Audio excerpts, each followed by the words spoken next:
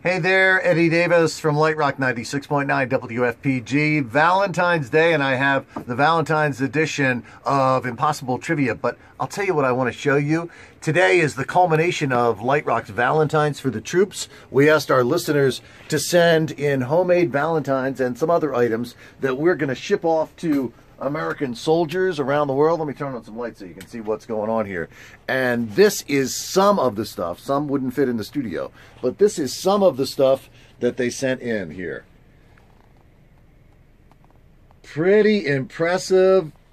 There's chocolates and homemade Valentines and snacks and personal items, toiletries, and it just goes on and on. Pretty darn cool. Thank you to all our listeners.